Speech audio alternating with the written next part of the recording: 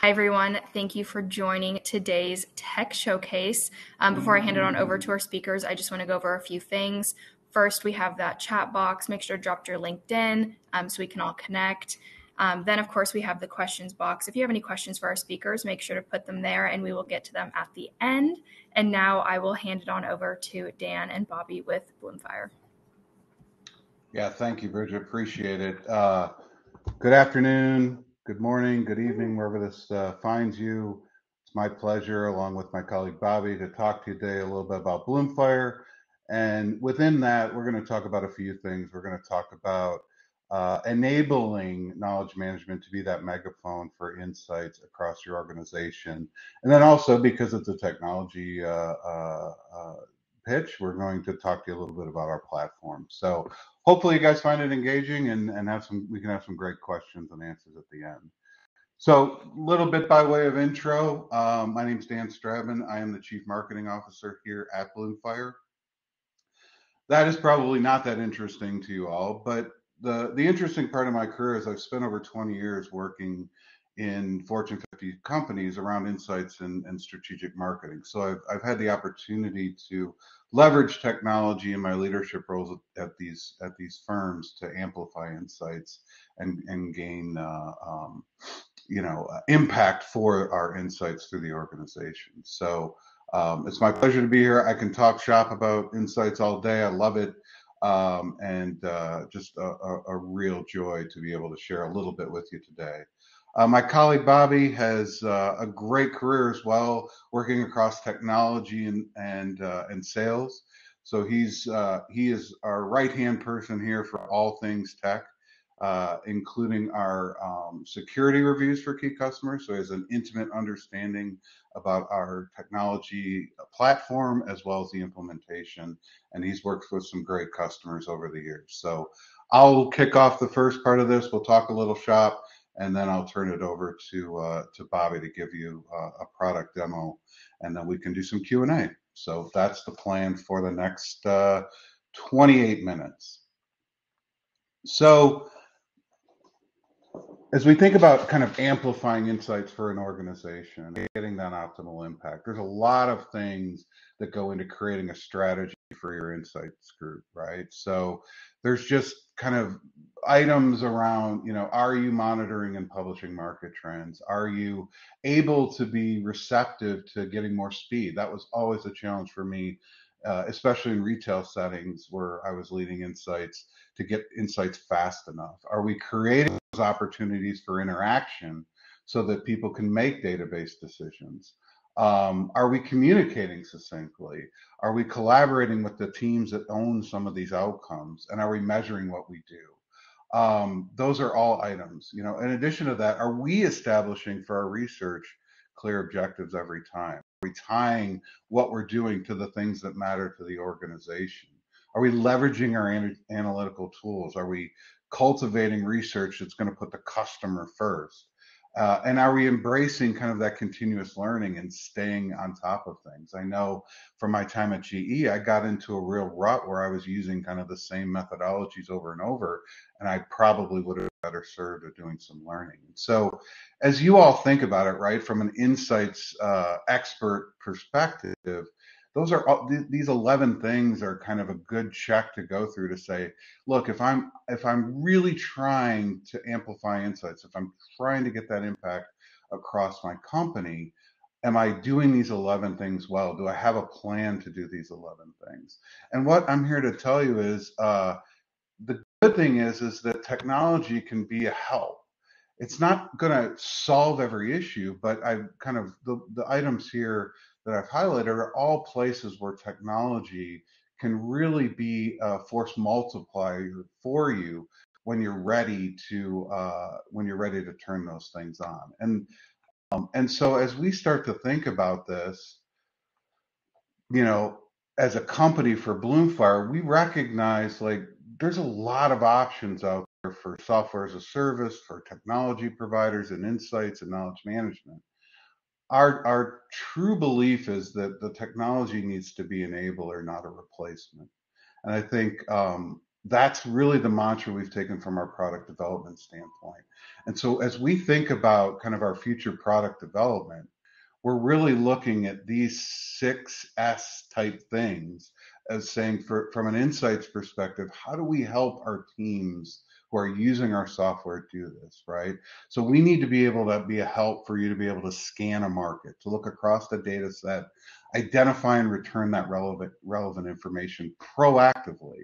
So how do we turn those things on for you to bring that back to the market? Search is fairly basic, right? It's fairly basic in the sense of when I need information, can I go out, can I look across my data set and bring that back and be able to extract what's relevant.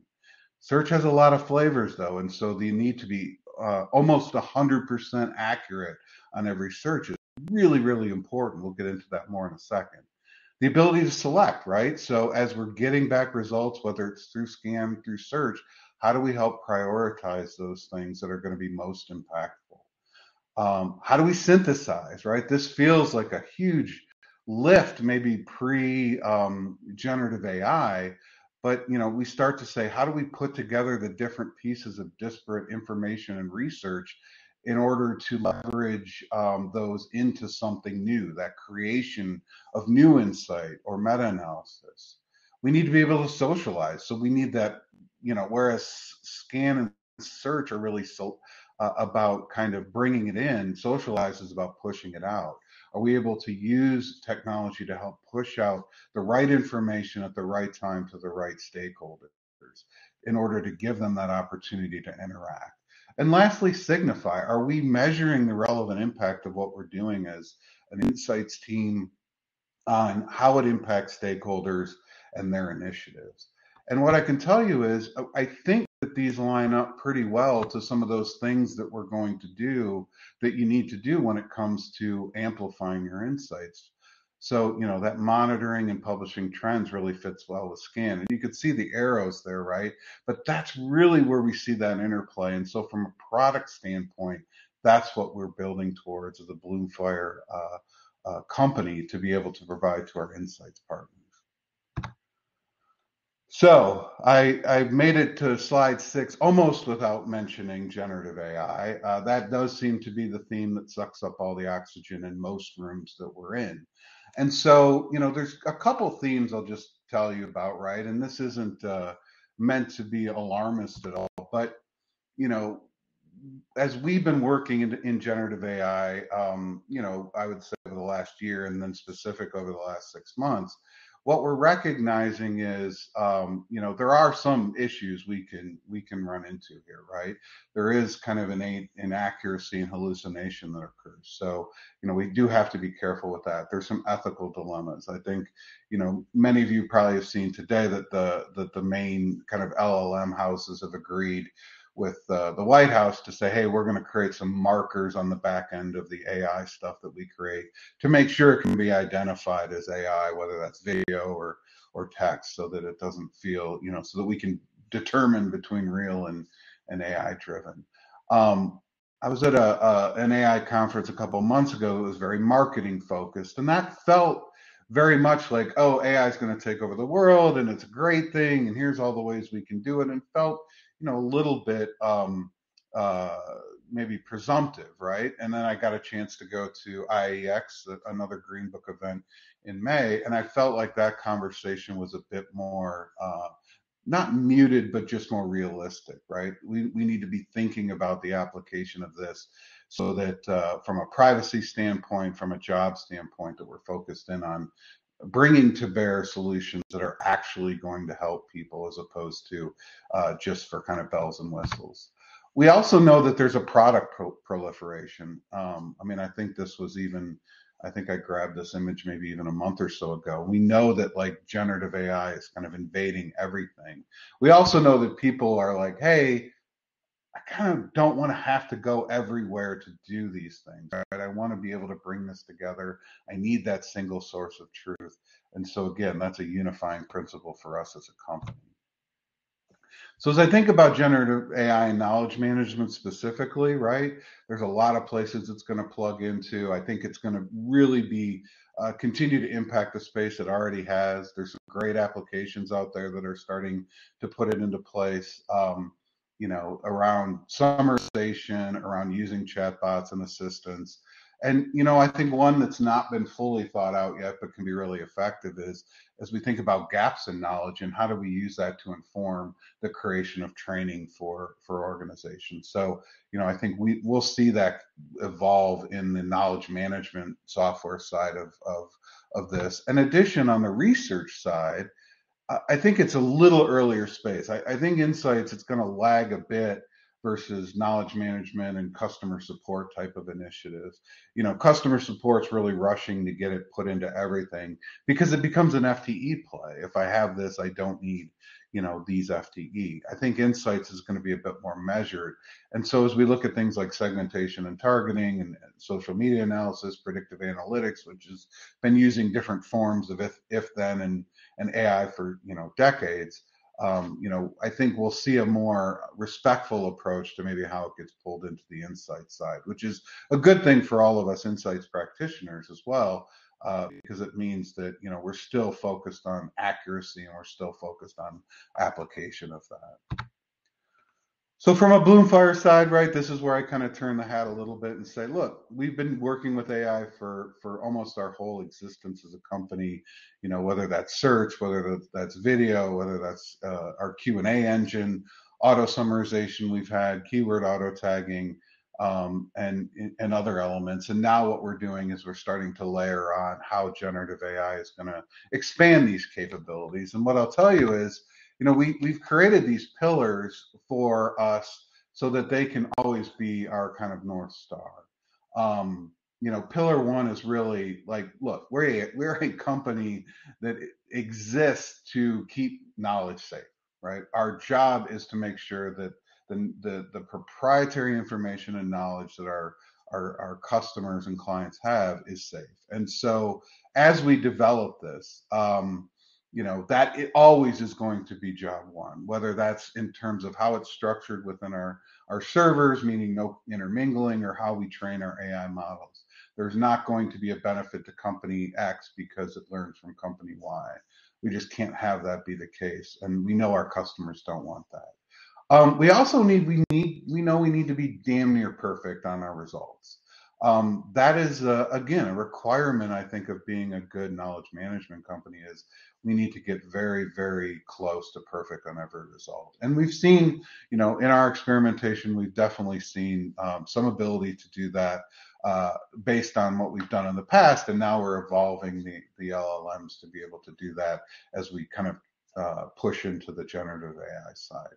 And then the last piece of it is it's always going to be deployed to augment the intelligence of workers at companies. So this is not a replacement for people. Let's be clear. This is about that exoskeleton supersuit that exists so that we can help our customers be able to action against that. So to that end, we're going to be a company that grows organically. We've done that over our 10-year career. We're also going to be a company that grows inorganically.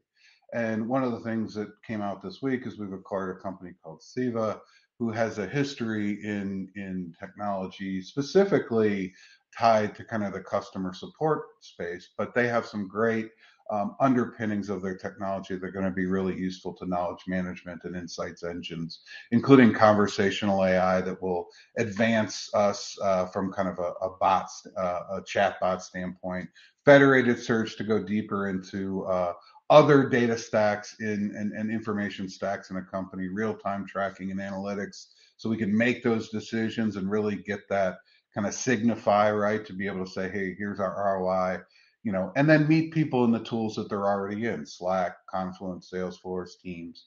So we're looking forward to putting those in place as we, kind of continue to refine our product roadmap. And we welcome the team across. It's a fantastic team.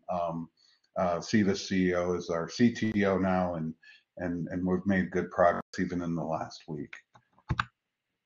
So what is that future vision, right? I think really for Bloomfire, it's being able to kind of be at that point of inflection with the insights expert, with this company stakeholders, and be able to be somewhat technology agnostic to go reach into the organization to make sure that we can pull out that accurate result in the right time at the right place. And so when you think about those 6S capabilities we're trying to build, really ultimately, it shouldn't matter what that technology is, whether it's generative AI, whether it's a search, whether it's federated search, whether it's a chatbot, whatever the case may be, as long as it's operating under those three rules, right?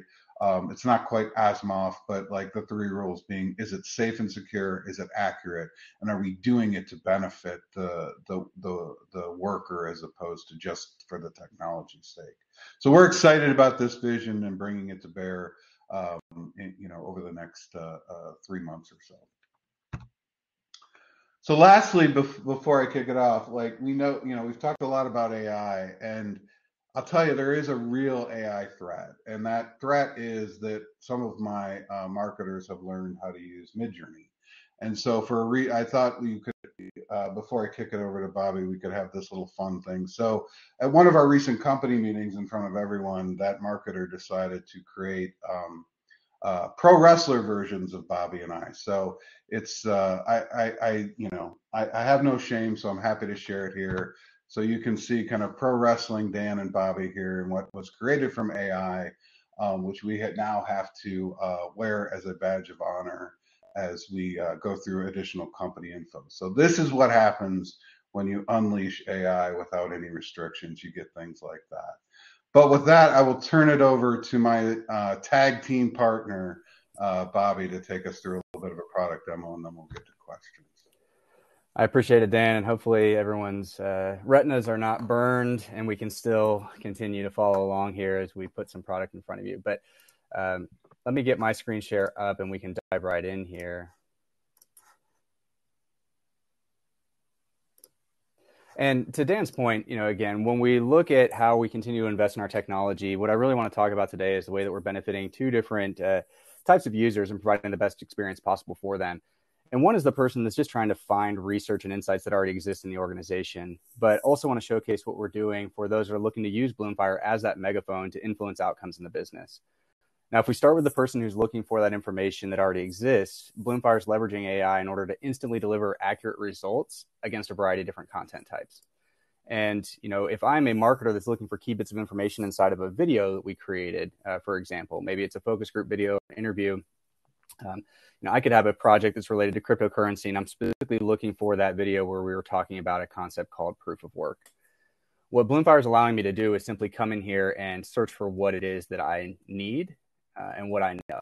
And when we run this search, our deep indexing is going to look across not only all the text-based assets, but also any of those video assets that we have, where we've created a transcript of that content to allow us to search against that spoken word.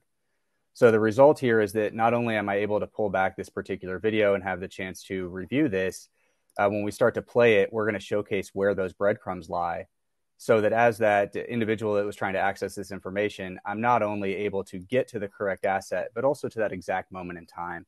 And that becomes incredibly powerful, particularly in longer form video, where we spend a lot of our time accessing the video, but then scanning through and trying to find a particular moment in time that we need.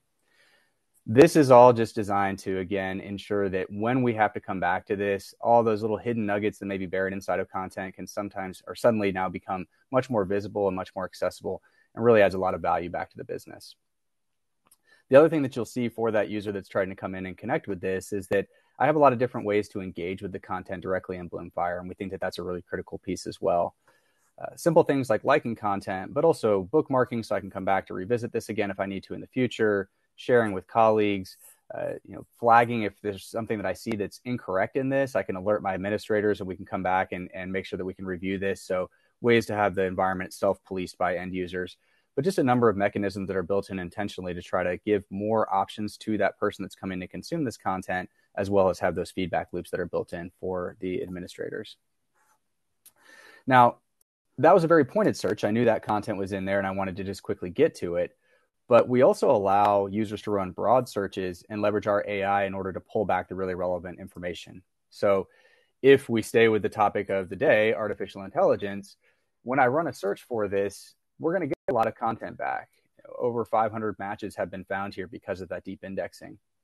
But the power of Bloomfire is coupling the deep indexing with a relevancy score where our AI is scoring every item in this environment in order to determine what is the most important or most relevant content that I should surface first, while still, again, empowering the end user to override that and say, actually, I want the most popular content on this topic or something that was published or updated more recently.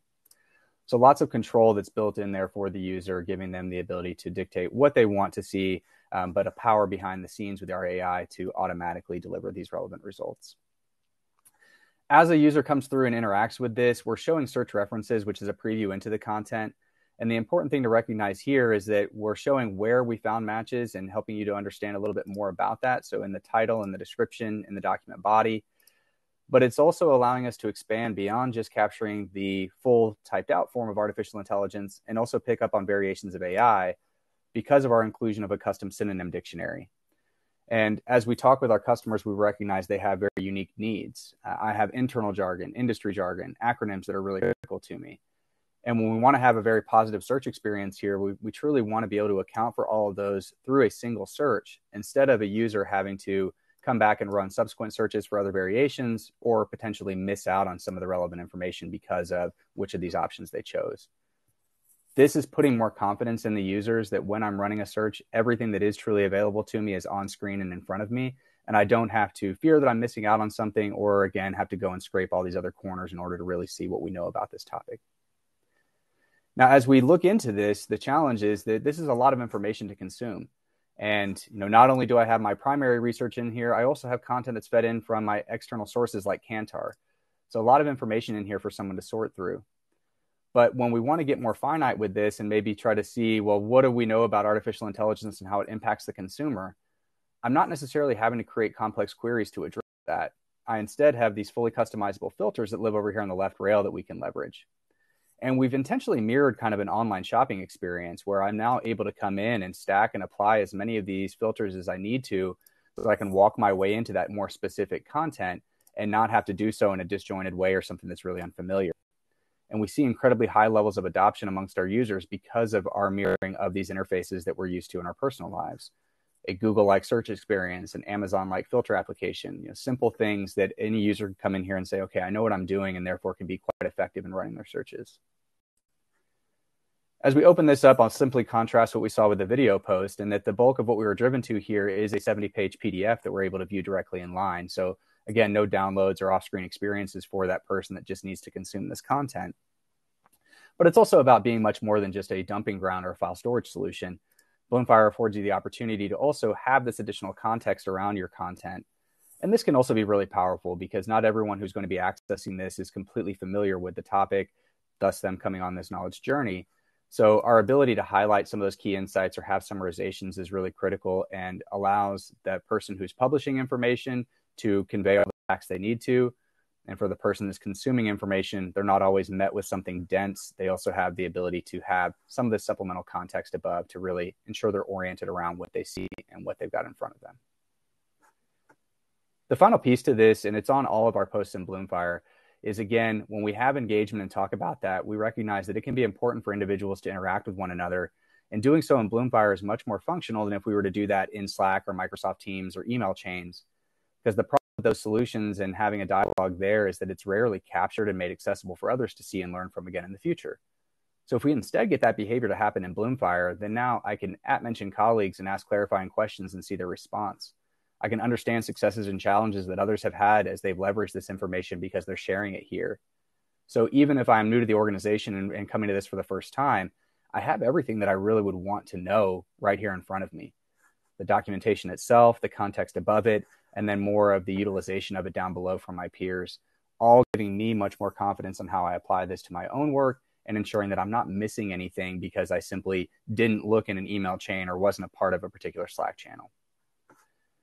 So all of this is just, again, trying to empower that end user who needs to find the information to be successful, a number of paths they can go down. When we look at this from a content creation standpoint, we have a whole different series of challenges that people are bringing up with us. The pain grenade we talk about is often that I've spent a lot of time crafting a report that has all this great information inside of it. I want to be able to upload that to Bloomfire and have some action taken where I can get that summary, I can get that category application, I can do all of these things without having to take a lot of time out of my day. So if we look at how that actually comes together when we're creating content, what we're trying to do is simply ensure that users have a number of different options in front of them where our AI is doing the heavy lifting, assisting that user, not replacing them, to use Dan's words, but really speeding up that process. So I may have been working on an item here that I've actually got in Google Drive. So using my connection there, I can come over and grab this. I know that this is the new research report that I've been working on. So I'll go ahead and upload this file. This happened to be a Google Docs file. We'll immediately begin processing it where we're ensuring, number one, we can render it in our document viewer. But number two, we also complete the first step that our AI is doing, which is fully indexing that file. So I can say that this is the thrift sustainability report. And as this finishes processing, it's going to render. And again, there won't be any delay in me having to get this fully indexed. It's already been done.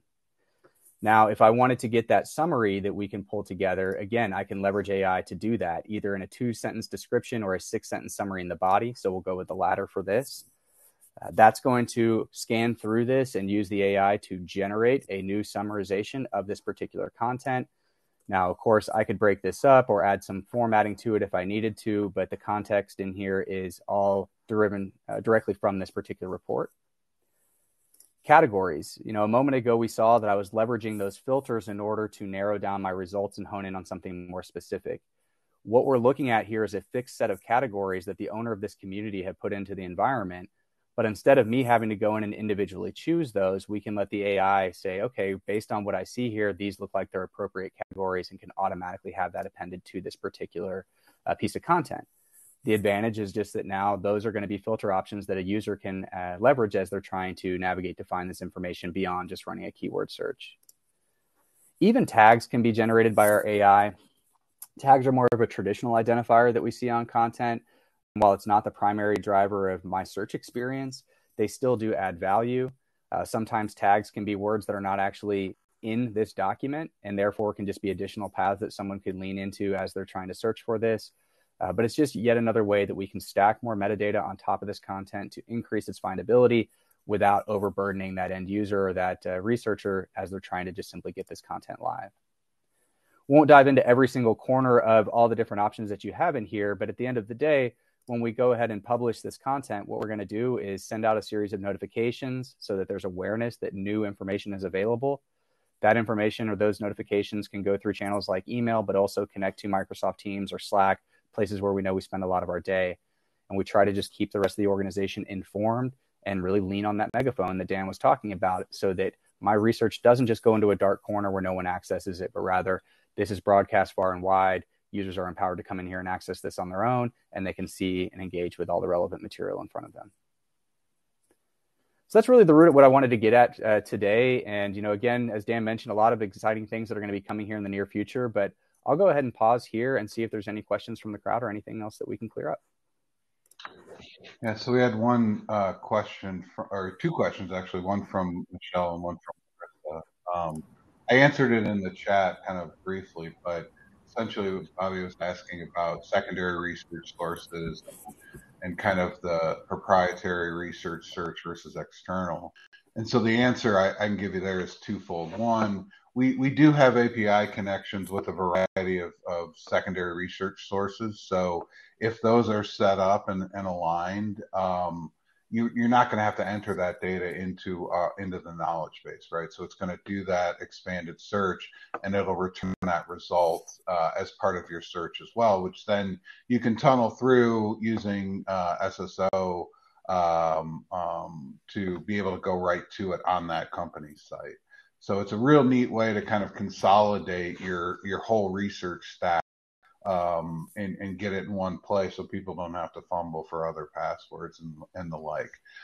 So it still is certified. It's not kind of in the dark interwebs, but it goes that way. And then as we add additional federated search capabilities with the acquisition, we'll be able to reach into the other applications across an enterprise to pull, some level of insight from those. So hopefully that answers that question.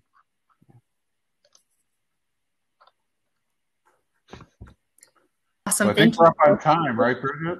Yeah, we are right out of time. So thank you so much, Bobby and Dan. This was a really great session. And for all of our attendees, we will see you in the next one. Thank you. Thank you all.